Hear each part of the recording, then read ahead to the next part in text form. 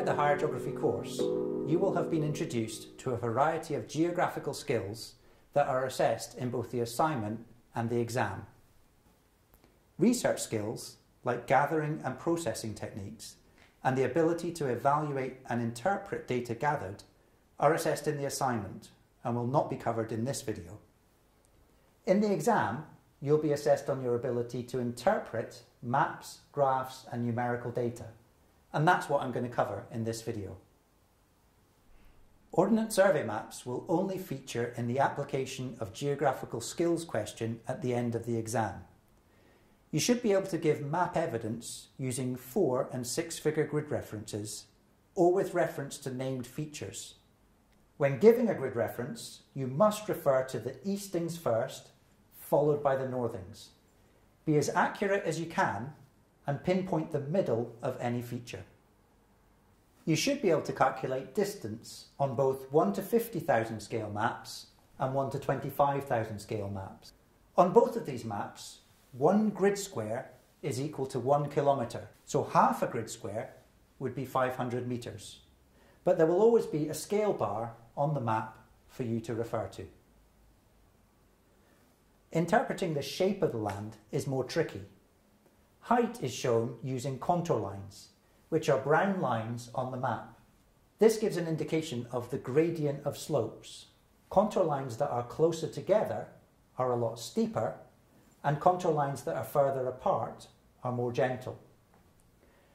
Also look out for spot heights. These tell you the height of an individual position and are often found at the top of a hill or on areas of flat land.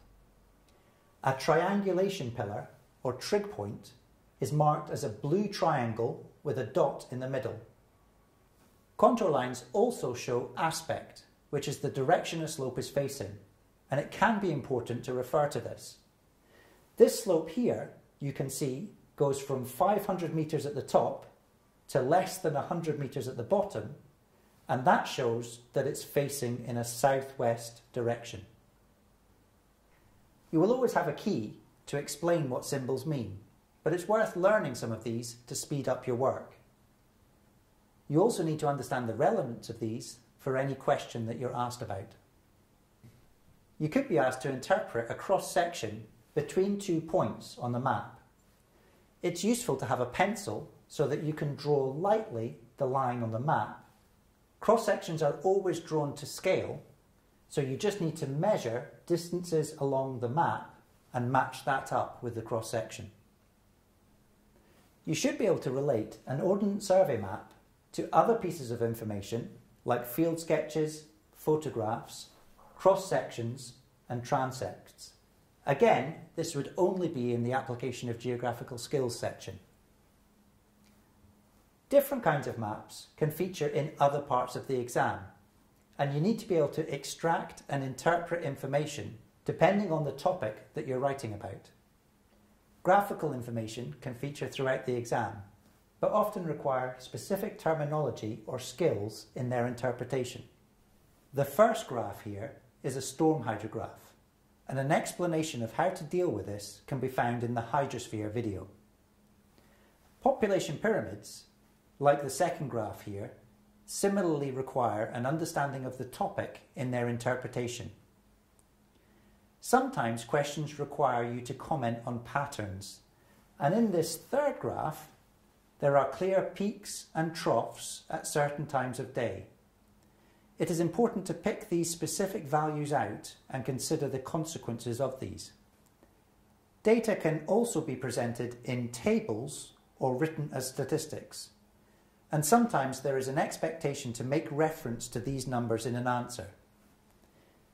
In this table, the statistics about Ethiopia can be used to help justify the need for water management in the river basin management topic. The statistics here are about malaria, and they're just a prompt in a development and health question.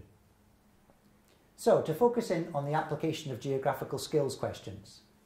In the examples here, they've always followed the same format. A proposed development, and you'll be provided with an Ordnance Survey map and other information. No matter what the development, candidates have been asked to discuss 2 things. First, the site, route or location of the proposed development. Secondly, the impacts this development may have on the surrounding area, often specifying social, economic and environmental impacts. The question is worth 20 marks in total across 2 aspects.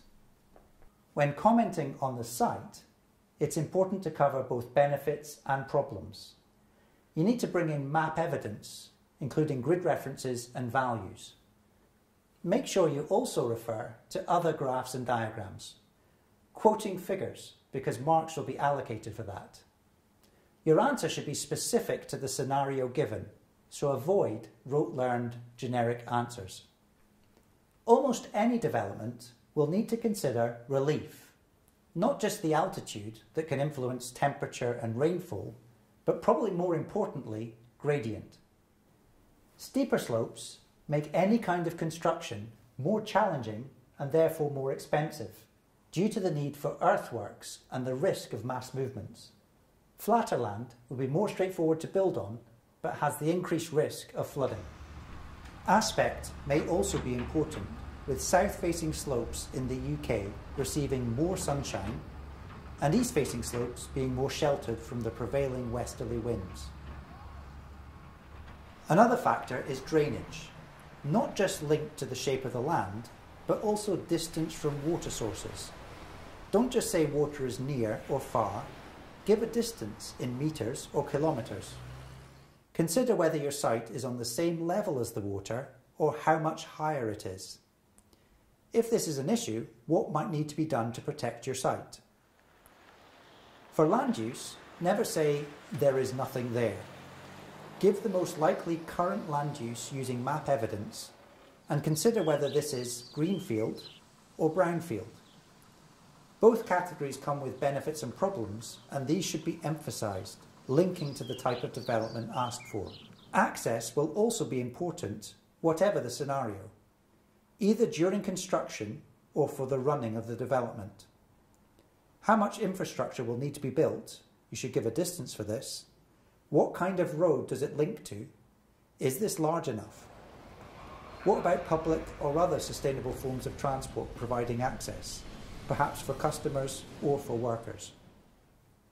If I was to compare these 2 sites here, both of them are within 100 metres of a water source. But the flood risk for B is much greater than for A, because A is more than 20 metres higher than the reservoir, whilst B is at the same height as the river. Both sites are greenfield, but A would require removing a non-coniferous woodland, so less likely to be granted planning permission. The road access for B is better because it is within 100 metres of a main road, with a roundabout already in place. The road in A is a secondary road, so less suitable for increased traffic, and is over 500 metres from the site, increasing the cost of connection. If asked to discuss impacts, again, you should focus on both benefits and problems, and you should cover social, economic and environmental ones. No matter what the development, consider whether it will impact locally on pollution, but make sure you specify, is this water pollution, noise pollution or air pollution? If so, would that potentially impact the health of the local population? That would be a social impact. Would it cost a lot to clean up afterwards? An economic impact? Or would it damage habitats for wildlife? An environmental impact?